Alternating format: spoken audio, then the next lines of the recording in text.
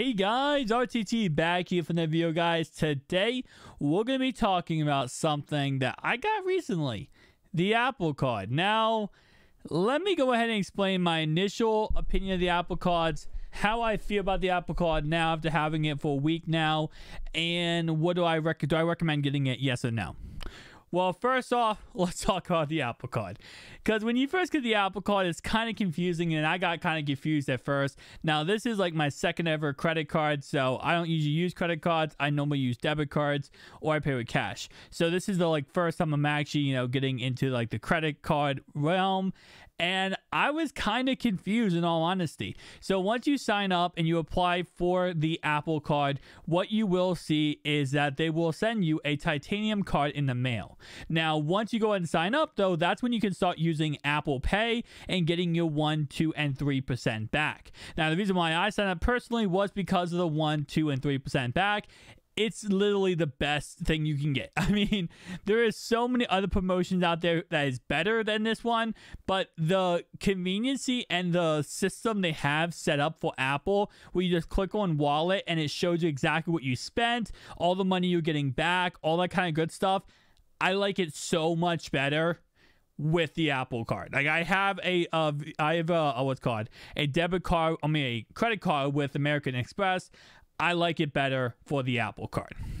So when you first get it and you set it up, it's going to kind of confuse you. So your first payment is not due until the end of the following month. So for example, I got my card, and I think it was March 23rd. And yesterday or the other day, I was like, oh my God, I got to pay the payment. I got to pay the bill. And it said that my payment, well, first of all, I did end up paying it, but it said my payment was due April 30th. Because again, it's the following end of the billing cycle month. Because I think it's because I got my card at the end of the month. Now, I looked up videos, and everyone, it seems like they have that same concept where they get it in August, their billing cycle ends at the end of the month for September, so the end of September. Now, after that, of course, it is monthly. You pay monthly on a billing cycle. What I have set up is you can schedule payments. So, for example, you can schedule to have every single month you actually, pay your whole entire bill for yourself. So, for example, in settings, you can set up okay, at the end of the month, I want to pay the whole entire balance that I have for the whole entire month. And it just does it automatically. It's nice. It's simple. It's easy. There isn't much hassle at all. Now, if you do want to pay it yourself, you can. Click on payments, you click on pay my bill, and you can go ahead and choose exactly how much you want to pay within seconds. It's simple, it's easy, it's literally the best interface. The one thing I'll say about iOS is a great interface. It's a great system how they have everything set up, and I love that about this. And it's just honestly the best in my opinion. It separates exactly what you pay your money for. So if you pay for transportation, food and services, or whatever the case, it automatically separates it. So you have kind of like a track log of exactly what you used it for. And also, if you do have an Apple Watch, I actually have two because I actually just bought this one. If you have an Apple Watch, you can use Apple Pay on it or use your phone. It's so simple and easy, guys. When I say it's so simple and easy, I mean so simple and easy. I'm not really in the credit card world, and I picked it up, lickety split, and I figured stuff out. So let's talk about the rewards.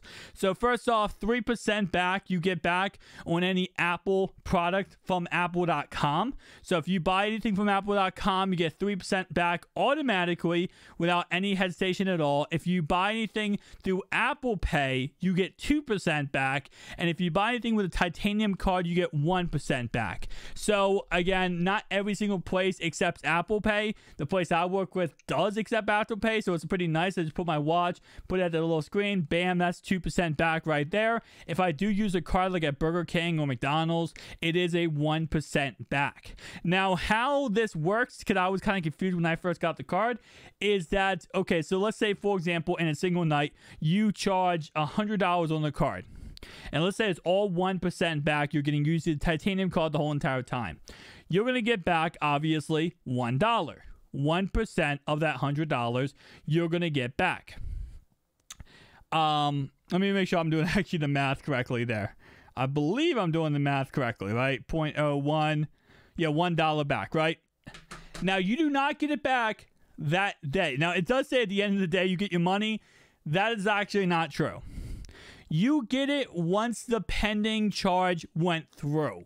So, for example, a night and a half ago, I went ahead and charged $9 on a Burger King purchase at Burger King. Well, my pending charge has not gone through yet, and it's a day and a half later, so I don't get the 90 cents until, the 9 cents until that goes through.